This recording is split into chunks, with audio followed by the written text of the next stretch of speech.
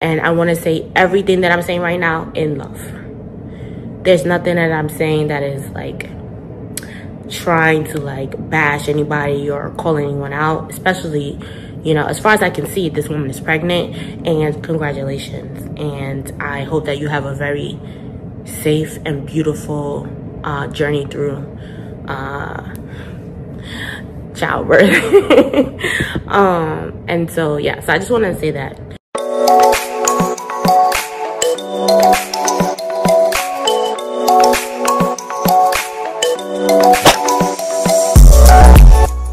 Hi, welcome back to my YouTube channel. My name is AyannaSupreme, and I am doing a sit-down video.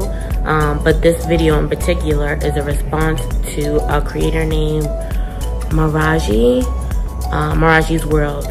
And I was up literally like 4 o'clock in the morning, and I was editing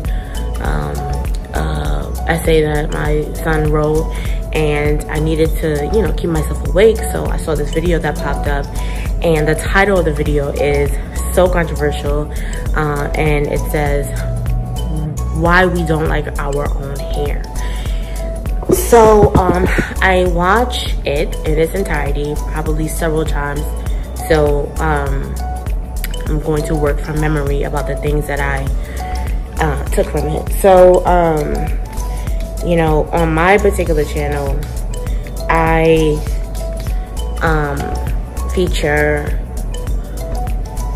locks tutorials about like how I care for my locks, and I share a lot of my lock journey. In addition to that, I also do wig reviews.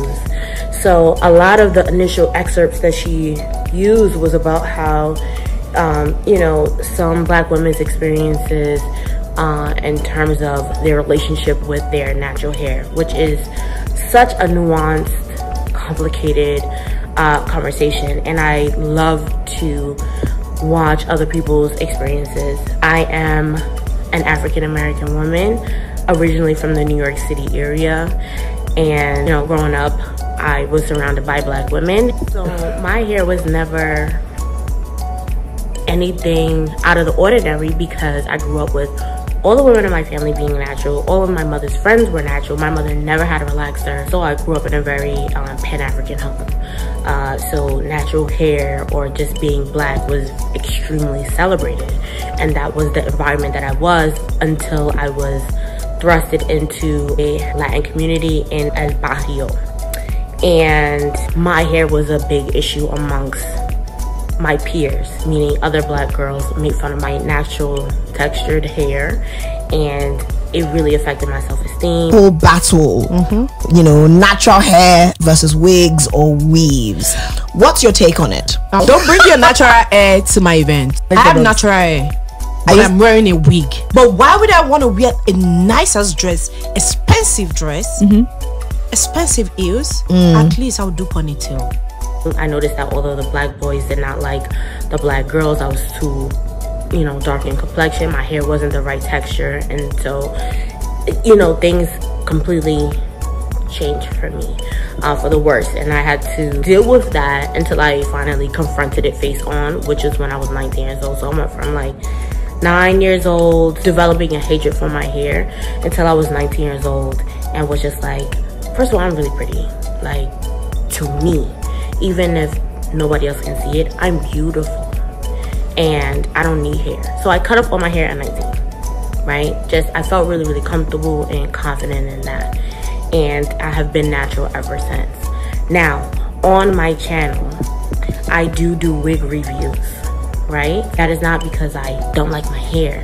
It's because I love it so much that I'm not willing to dye it, and I'm not willing to alter it in any other kind of way, because at the end of the day, this is who I am, and I want to model that for my daughters. And I also want my sons to see this on a regular basis and understand that this is beautiful. But you did make a delineation between Black and African, and I thought that was very interesting, considering that there's a lot of Africans that don't necessarily consider themselves to be Black. And I'm not saying that you don't know this, but the wording kind of threw me, right? So I felt like I couldn't understand why we couldn't all sit under the umbrella of Blackness. Moroccans, Tunisians, people from Libya, and also people from Egypt are on the continent of Africa, but don't necessarily consider themselves to be African people. But African Americans, even though many try to escape the realities of our DNA, we are ultimately also African people, just on a different continent via the slave trade. I know you mentioned Afro-Latinos, which I went to school with, and you mentioned how they love their natural hair because they embrace it. When reality is that I think a lot of Afro-Latino people came into loving their natural hair around the same time that African-American women came into loving their hair. In New York City, or maybe other Latin communities, getting a Dominican blowout is a special kind of blowout.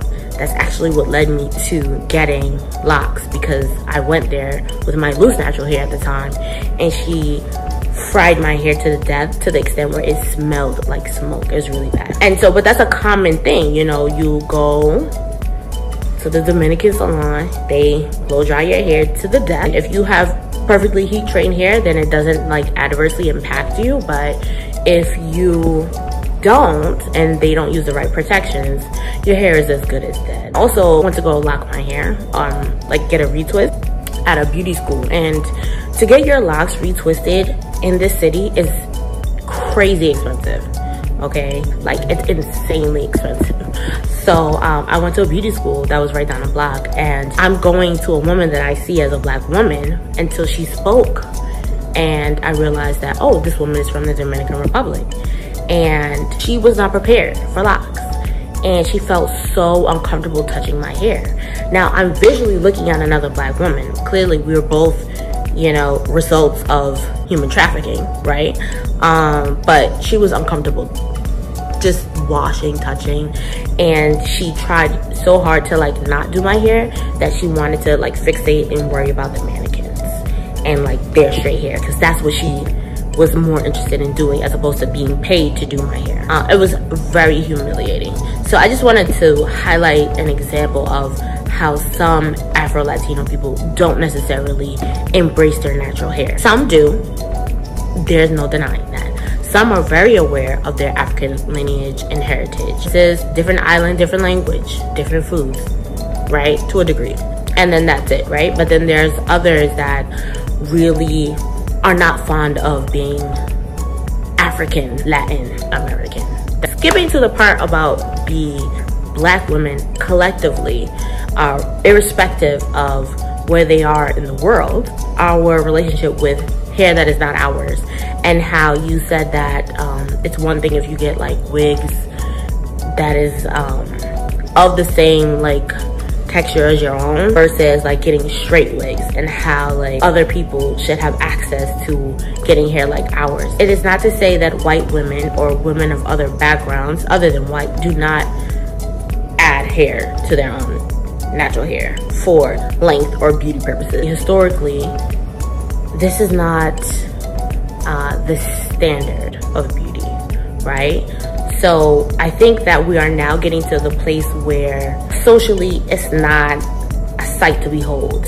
I feel like we are allowed to have access to creativity and explore different things without damaging our hair. Because you did mention like, oh, like a lot of black women use the excuse of wanting to protect their hair and not take care of it in the process of that. Sometimes I agree with that completely. Like, some people say that and don't actually do it, but then some people actually say that and actually do that, and they do have a ton of hair beneath the weave. I think there's actually a young woman with a YouTube channel called Beneath the Weave or something like that. Hair's beautiful. So anyway, I heard what you said, and it is a topic, and I really love this kind of discussion about our hair. And I wonder, will we ever get to the point where like whatever you do with it is not necessarily a political statement or an identifier in terms of like, if you relax your hair, you don't love yourself? Because I don't agree with that. I feel like she can relax her hair because that's her hair and that's what she wants to do. She gets to express it in a way in which she desires to express it. Like if I was to relax my hair next week, I am no less black. It changes nothing. I don't think my locks make me more black, because who I am is who I am is who I am is who I am. I think that there is something to say about the relationship between other cultures and black hair. So you did mention that, saying that we shouldn't gatekeep our styles. I'm curious as to knowing, do we gatekeep enough? And the reason why I pose this question is because every time I turn on a commercial, every time I listen to the radio, I'm hearing people use Ebonics, which is just considered like regular American slang, but it specifically is Ebonics, and everyone has access to that. No cap, facts.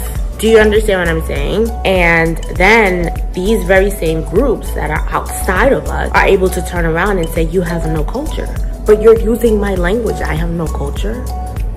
I don't really understand that. And then not only that, our culture is so heavily marketed to other people. It's poorly marketed because we don't necessarily control our own images in the way in which many people would believe that we do. You know, it just gives people like a superficial access to who we are and our lived experiences, supposedly, and there's just no real respect for it.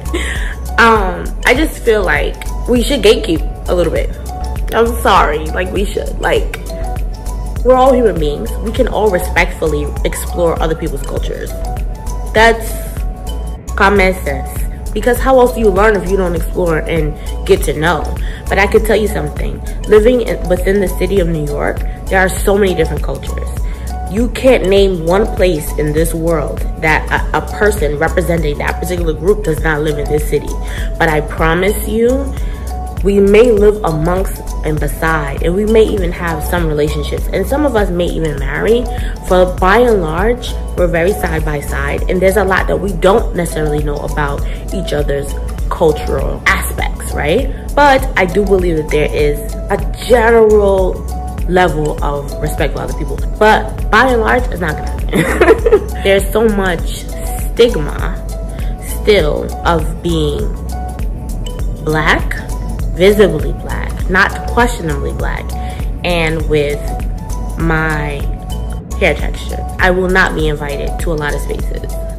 But however, a lot of people lend themselves into mine and take on my language, or you would say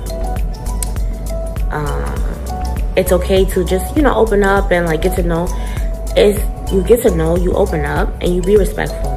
I'm still learning about what it is to be African American and all of our history and experiences and stuff like that. And, you know, I respect the people that came before me, and I will respect other people in their other communities. It is not common, because I don't want to say it doesn't exist, because that's not true either. It is not common for a white woman to go to a job interview with cornrows and expect for everyone to take them seriously. Even in today's age of, you know, you can be what you want, right? But I agree with many of the points that you brought up in terms of we have a very nuanced and complex relationship with our hair. We have a very nuanced and complicated relationship with the spaces that we occupy. But I feel like it varies location to location to location. You know, I've been in all white environments before, wore my natural hair, took up space and felt completely confident. People have a lot of like ideas and like perceptions about things, and it's always interesting to hear other people's thoughts about it. And sometimes I do feel like as a collective that we do have some similar ideas and experiences, but then at the same time a lot of us interpret things differently.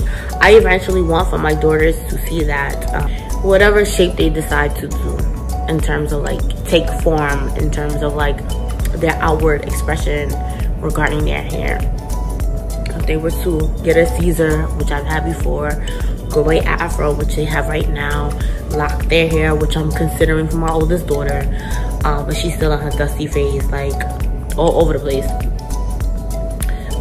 that they will be beautiful in each version that they decide to present themselves. there's beauty in that, 100%. So yeah, thank you so much, and I wish you well.